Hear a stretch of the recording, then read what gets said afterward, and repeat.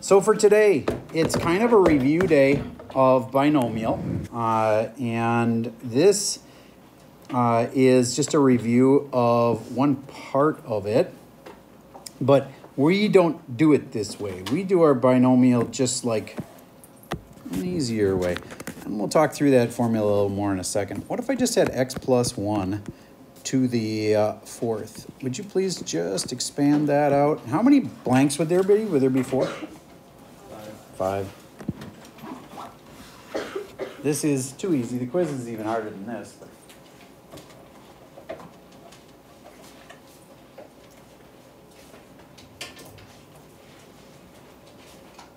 So dice of destiny, who should I call on? Oh, by the way, take your name tags and actually tip them up so I can see your name.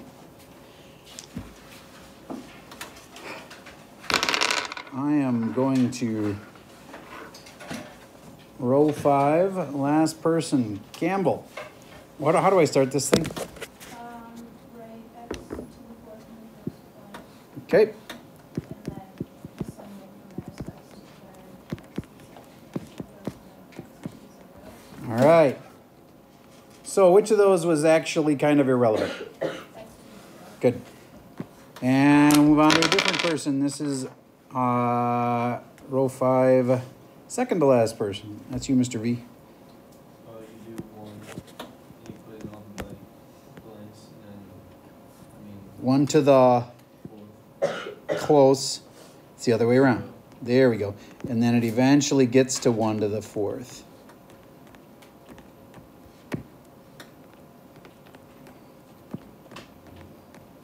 Okay.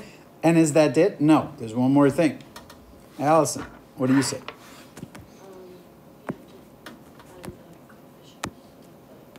So like this one would be what? Choose what? 4 choose 0.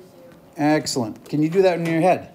Yeah, it's 1. It's 1. If you're having 4 things and you're picking 0 of them, there's one way to do that.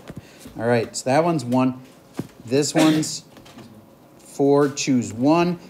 A little harder, but it's still easy. 4 things, you want to choose them 1 at a time, so that one's 4.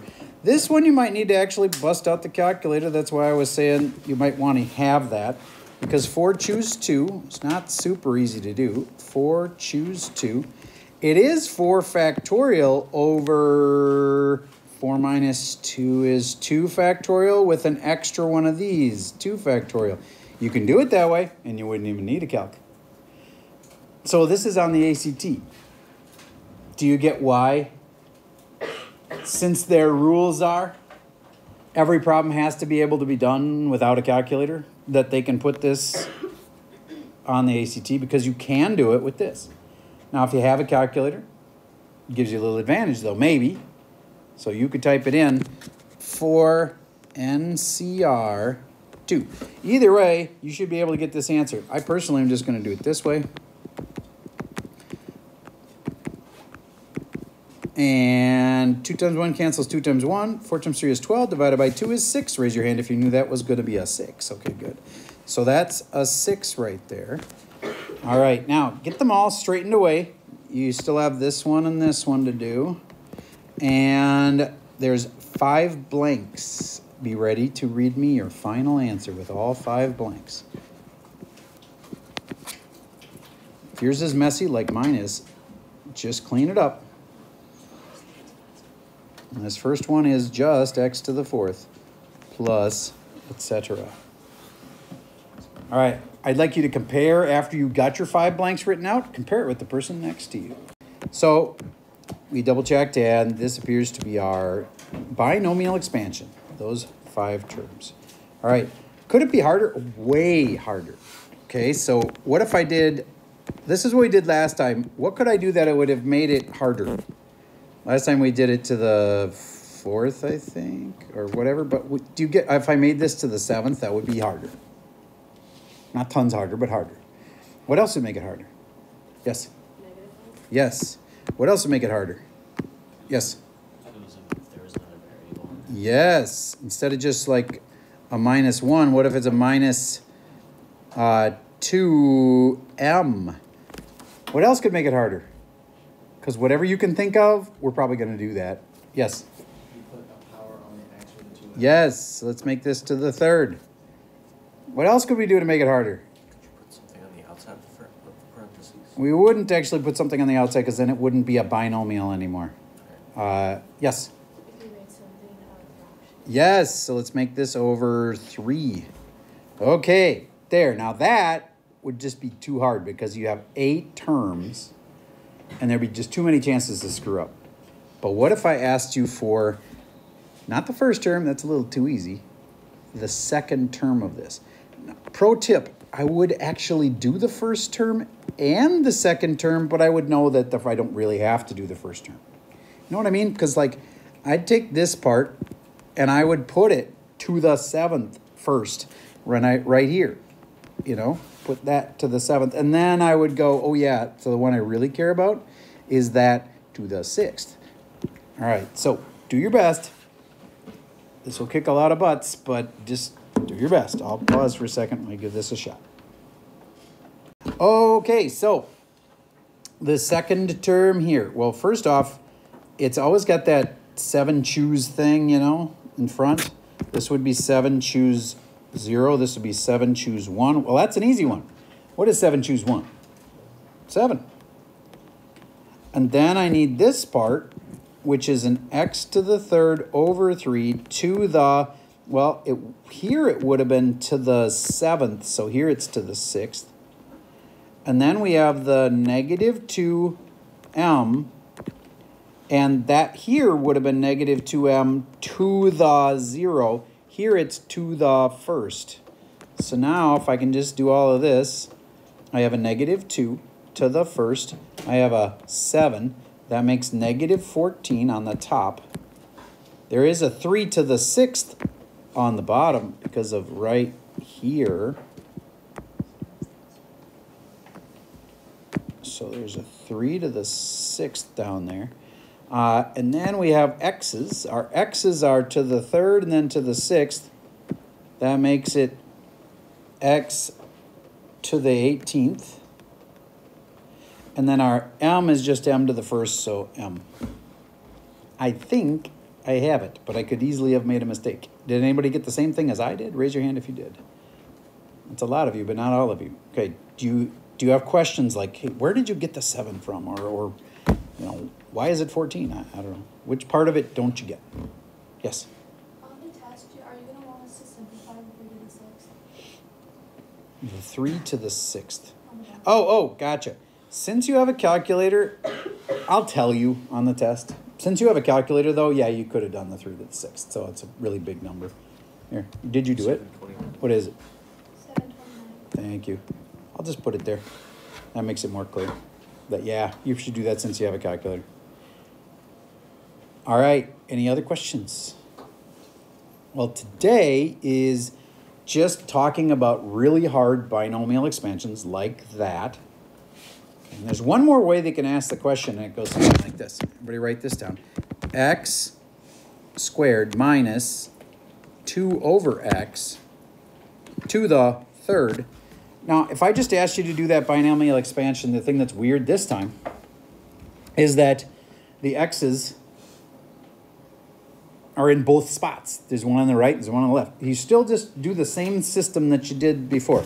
This x to the 2nd goes on all your 4 blanks, etc. But instead of having you do all 4, there's going to be the slow way and the fast way. All right. At some point, let me just double check this in my head here. There's going to be one that has an x to the 3rd in it. As in, on one of these lines, when it's all simplified, when it's all done, it'll have an x to the 3rd in it. I'm not saying it's the 3rd term. It might be the 1st term, might be the 2nd term, might be the 3rd term, might be the 4th term. Something's going to have an x to the 3rd in it. Now, could you just find all 4 terms and then go, oh, that one's got an x to the 3rd in it? Sure, you could do that. But could you like do something in between where you like go process of elimination and just go, well, can I tell if there would be an x to the 3rd in this first one? And if you're like, oh, nope, there's not going to be x to the third in the first one. You can just cross that off and then not do that term. You see what I'm saying? All right, so that's your challenge.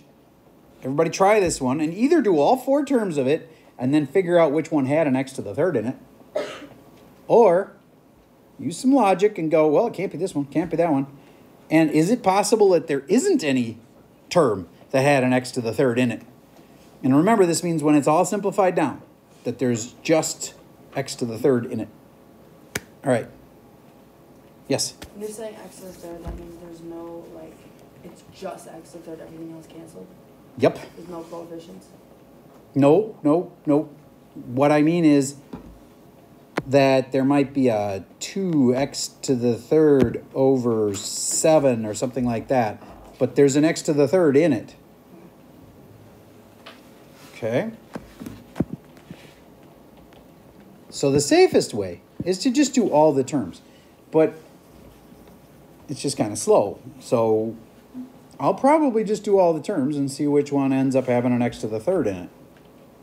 Yes? Well, my point is that you should try it, and then his theory is that it's the second term. Well, maybe you guys should figure out the second term, see if you agree if it's got an x to the third in it or not. Okay. Remember, though, that when I just put this x to the second, I got to put it to the third on the first line. You know what I mean? But there's also an x on the bottom, but these don't have a common denominator. Ugh, there's a lot of complications here. I have that cancels to 1. What? The negative 2 over x, doesn't that cancel to 1? Because it's negative 2x to the 0. 2 over x to the 0. This is the first. How about this? Let's just start this problem together. I'm going to start with that x squared right there. And I'm going to just go x squared to the third, x squared to the second, x squared to the first, and x squared to the 0. Now, everybody, go take this negative 2 over x and do it all the way through. And at some point, there hopefully will be one of the terms will have an x to the third in it. So now we're going to go distribute this. Negative 2. I'm going to put the negative on the 2. You actually could have put it on the x if you wanted to, but it won't play quite as nice. I put this to the 0. Negative 2 over x to the 1. Negative 2 over x to the 2.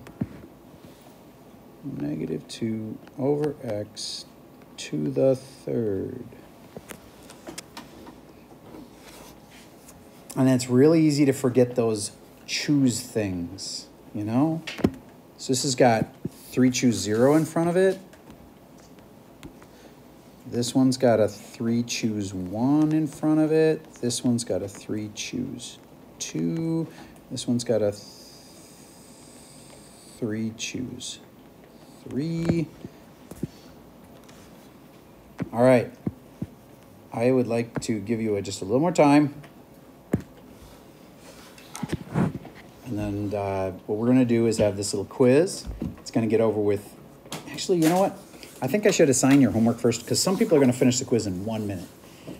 Seriously, maybe 1 minute. Other people will want it 10 minutes to be extra careful. And then you'll want to be able to start on something. So let's show you what your homework's going to be in a minute. Let's finish this first, though. All right. How many of you think the x to the third ended up in the first term? Raise your hand if you think that's the case. Who thinks it's in the second term? There's a lot of hands. So let's investigate the second term, which is this one. 3 choose 1 is 3. So this part's 3. And then I have x squared, which is x to the fourth. And then I have negative 2 to the 1, which is negative 2, which can times by the 3. 3 times the negative 2 makes negative 6. Negative 6x to the fourth over x to the 1, which is x. Look at that. That one does have an x to the 3rd in it. Raise your hand if you had that one right. Okay, cool. Just clarify, that cancels, so it's negative 6x to the 3rd. The negative 6. Where'd the negative 6 come from? This 3, did you have a 3 from the 3, choose 1? Times this negative 2. Made our negative 6. Okay. All right, so now I just need to show you which problems of the homework I think you should do because we've covered everything else. This is officially what you're doing with the binomial theorem. You remember the choose things? And they're just putting an n on top because, you know, like until you get to 3, choose 3, you're not done. We just practice things just like that. And this is saying which would have x to the 3rd in it. That's a lot like what we just did, except the one we just did was way harder. All right, Pascal's triangle again. If you want to use these 1 through 3, 1, when you have a 4-term expansion, that works.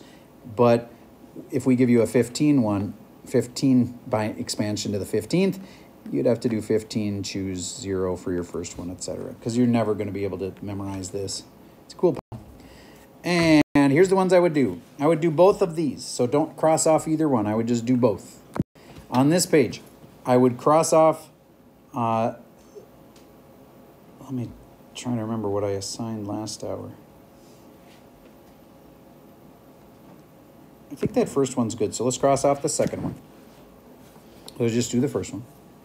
It's like which one has the term x to the 3rd in it, like we just did. Okay, on this page, cross off this one. And then it says find the constant term. Do you guys get that means the one that doesn't have a variable? If it says constant. Now that doesn't always mean the last term, especially when they have like things like this in them. You got to think through which one it might be. It's not always the last one. So let's just do one of those. Let's do the middle one. So I'm not saying you can't do 7. I'm just saying if you did all the ones that I'm telling you about, you'd be okay. If you want an extra practice one, number 7's.